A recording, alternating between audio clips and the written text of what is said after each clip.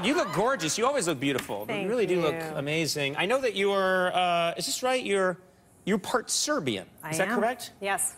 Yeah. Did you recently went back to, did your family visit Serbia?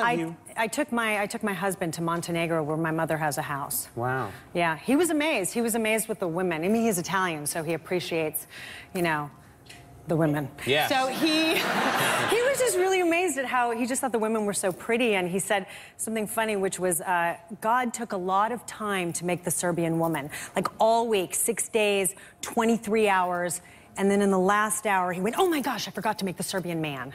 And then what? Serbian men not so... what are the Serbian men looking like? Well, there's one behind camera 6. Yeah. That's right. Costa. That is a good-looking man. Now that... Yeah, and he's not filming He's me a fine-looking Serbian man, but he is... Well, you can tell me, Costa, if this is true, but I mean, no, Serbian men are wonderful. My husband, you know, they're just, let's say, not as memorable as the women, but is that the word? But Costa's now going to